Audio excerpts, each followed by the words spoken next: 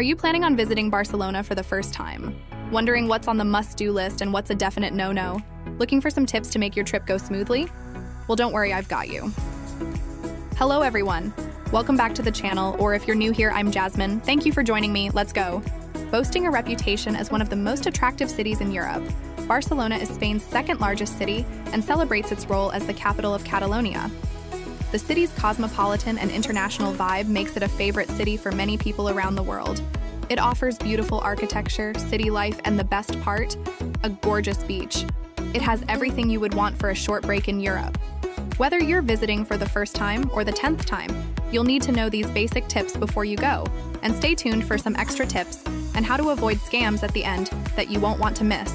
Barcelona is a wonderful city, but you do need to use your common sense and follow basic travel safety, as pickpocketing and bag snatching is a common issue here. So do your best to secure your valuables, blend in, and don't look like a tourist.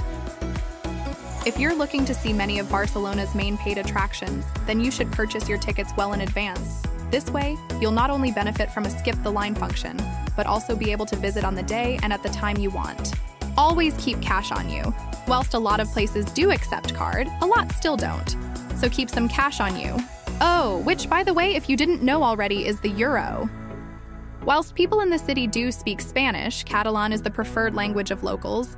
People also tend to greet each other in this language, so it's worth learning a few simple phrases of Catalan, such as bon dia, hello, merci, thank you, and adeu, goodbye. Will go a long way as you travel through Barcelona. Barcelona has pleasant weather throughout the year due to its Mediterranean climate. Even the winter is mild, so visiting at any time in the year will be fine weather-wise. But when is the best time to visit in general? If you want to base your stay on what the weather will be like, then you need to know that the cold season is from December to February, with the average lows in the city being around 5 degrees Celsius. And the warm season is June until September, with July enjoying an average of 10 hours of sunshine every day. However, if you prefer a quieter visit with less tourists, like I do, then I recommend the best times to visit are either the end of May or the beginning of October. I traveled in September, which was great, but go a little later for it to be even quieter. Plus, you can enjoy the cheaper airfares and accommodation in these months. And when I say quieter, I do just mean the tourists, as there are still lots of things to do, as well as plenty of festivals and events during these months, such as the Primavera Sound Festival, which is at the very end of May. And during May and October, the weather is still good enough to visit the beach without it being too hot to walk around sightseeing comfortably, so keep this in mind when deciding. Getting around Barcelona is super easy and stress-free due to its excellent public transportation. Boasting a well-connected network of 12 lines and over 160 stations, the Barcelona Metro is a convenient way of getting you pretty much everywhere in the city and super cheap. Your waiting times are minimal and connections are regular, as the train runs in a tight cycle of 1 minute and 30 seconds. And when you enter a station, all you need to know is the general direction of where you need to go. It's really easy to use, however, it is a popular spot for pickpockets, so take precautions. Their buses are equally as reliable and can get you to any corner of the city. If you aren't a fan of public transport or just prefer not to use it, then there are plenty of taxis around, and they have a relatively affordable price too. The average base fare starts from around €2 and goes up by 1.4 euros per kilometer. You can also rent a bike or walk. Oh, and Barcelona has some hills, so keep this in mind if you have mobility issues. And of course, you can always rent a car if you prefer the freedom to make up your route and follow it at your own pace. In my opinion, driving a car is arguably the best way to see the country if you want to explore more local areas and go on day trips. If you do rent a car, check if the car has a rental sticker on it, and if so, remove this. It's known that this sticker sometimes encourages theft. The roads and motorways are in excellent condition and typically don't have much traffic, so driving, even for your first time abroad, won't be too intimidating. You can rent a car for around $20 a day. If you do just want to stick to Barcelona alone and aren't interested in day trips or are only going for a couple of days, then it would be best to just use public transport. No visit to Barcelona is complete without enjoying its delicious cuisine. It has some of the freshest produce from land and sea, and there are some tasty, authentic dishes you just have to try. There's so many amazing restaurants, cafes, and bars to check out, but it is important to not get stuck in a tourist trap. You may have heard or read about the famous Las Ramblas street, and whilst it's absolutely worth a stroll around, it is a tourist hotspot. Therefore, as you guess, is full of touristy restaurants and cafes. So if you want to taste authentic cuisine, I would recommend avoiding going into these places. They are aimed at tourists and therefore more expensive and are just not as high quality as other places. Personally, as a rule, I avoid restaurants which display photos of food on the menu and don't eat at the restaurants directly along the main Barcelona thoroughfare. Instead, head just a few streets back, and you're guaranteed to find much better quality food with more reasonable prices. If you are looking to explore the food scene here, I would recommend booking a food tour to find hidden local restaurants. It's the best way to explore the city's culture and cuisine, and the guide will teach you things you just wouldn't find out on your own. And there are some authentic dishes you just have to try. Barcelona is famous for its Spanish tapas, and I'm sure you've heard of paella.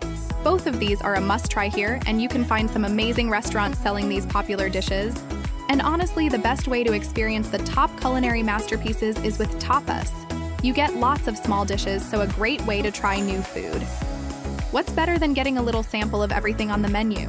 One of the best places you can try amazing tapas is at Bar Cañete. It's one of the top spots for tapas in Barcelona. I loved it. The atmosphere and the food were so good. Much like places such as Italy, the Spanish eat late.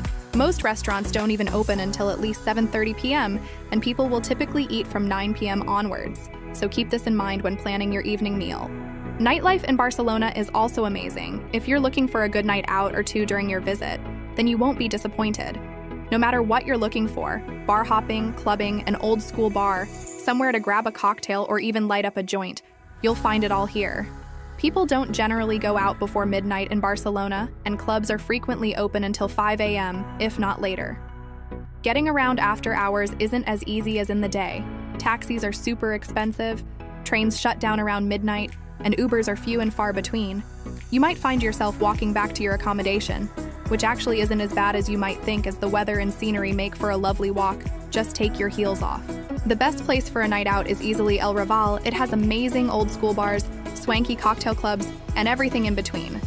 Or head to La Barceloneta Beach for a night out in one of the big clubs there, then watch the sunrise on the beach afterwards.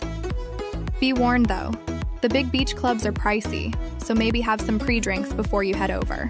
Barcelona has a unique culture and vibe unlike anywhere else in Spain.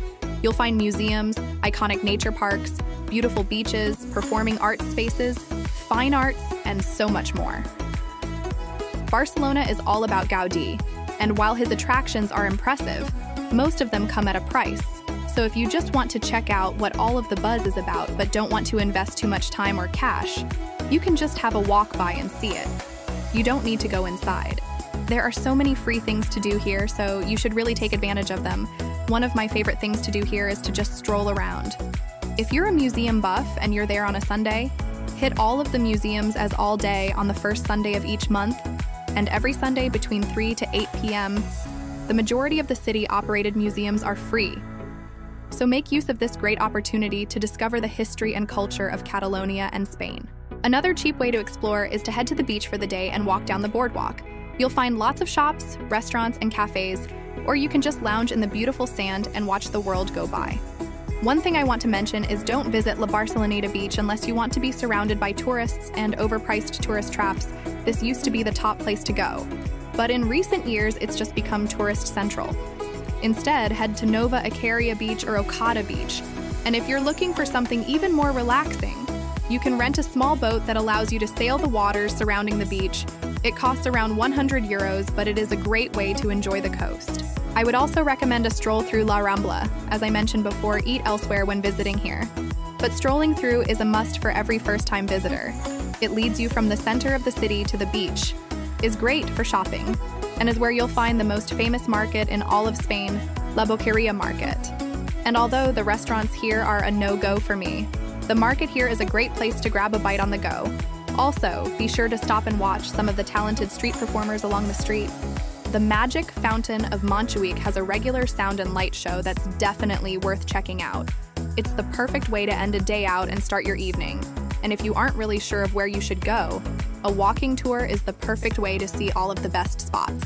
And there are tons of free tours throughout the day. It's clear there's no shortage of amazing sights to see, things to do, and delicious foods to eat in Barcelona, but there are some things you should know before you go. As I promised earlier, here's some tips on how to avoid some common scams that you should know about. First off, I mentioned earlier about pickpockets being common, but I'll remind you again because it really is common. And there is no better way to ruin your trip than to be a victim of theft.